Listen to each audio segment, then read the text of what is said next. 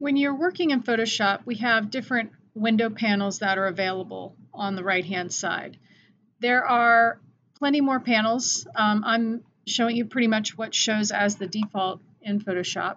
So under the main menu bar in Photoshop, we have the window menu, and we have a bunch of different panels here. So if I want to bring up my brushes, I can bring up my brushes panel, and that will show here.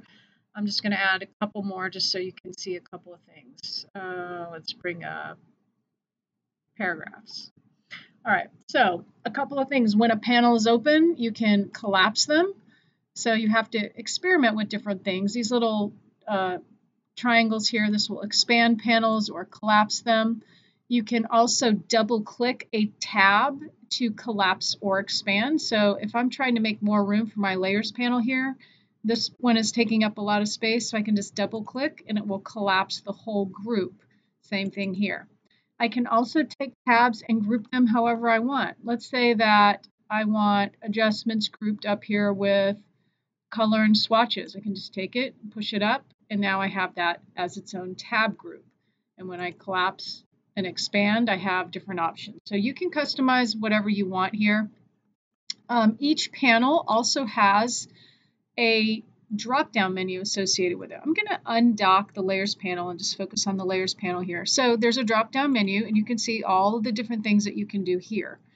So there's icons for some of the more commonly used items, but again, every single panel has its own little drop-down options here. So if you're not familiar with these icons and you want to see it by words, you can just click on the option here.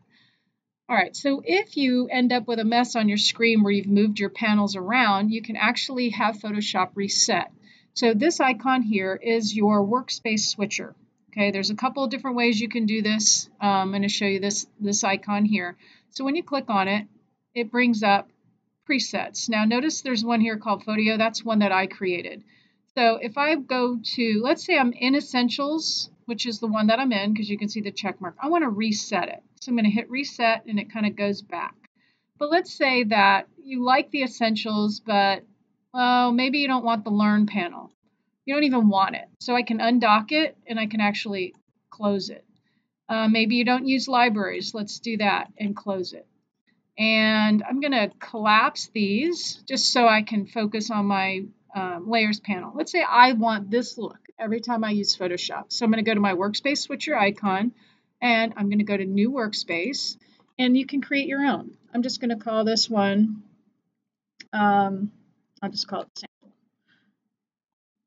So if I am working on something else, let's say I'm doing some motion graphics in Photoshop, whatever. So you can see the panel that the different panels that show up here are for a different task when you're creating like a GIF animation or something like that. Now, let's say that I want to go back to what I normally use. Well, I don't have to remember which panels were used. I can go to my workspace switcher. You can either click this or this. I just click the icon. And now I want to go to sample and click sample. And even if you move things around, okay, you can go over here and reset whichever one you're currently on. So you can see the check mark. Reset and it goes back to whatever you want.